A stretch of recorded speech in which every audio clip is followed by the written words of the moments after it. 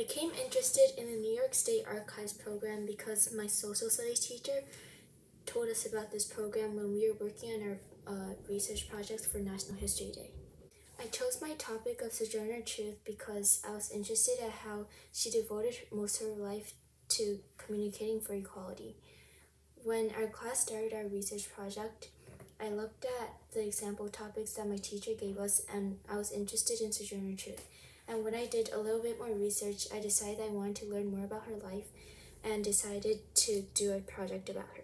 My favorite part about doing my project was finding different primary sources. For example, Sojourner Truth had an autobiography and she mostly wrote about her life before she became a public speaker.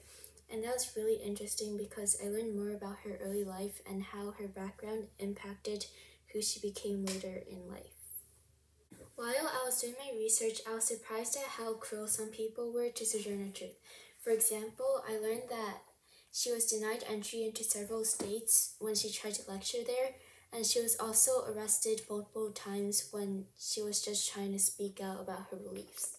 One piece of advice I would give to future participants is probably to find an interesting topic or a topic that's interesting to you, because it would motivate you to work hard on your project and it will make the research a lot more interesting and fun because you would want to learn more about your topic.